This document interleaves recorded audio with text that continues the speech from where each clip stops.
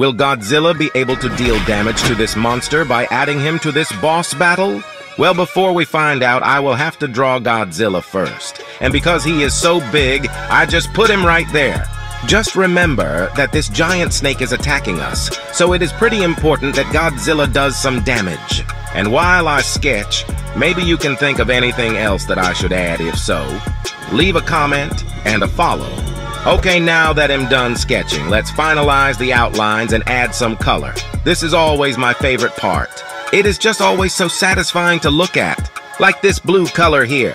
But now let's start coloring his gray skin. Now only the legs, and we're done. Nice! Now, let's finally check out how much damage Godzilla can do. Here it is.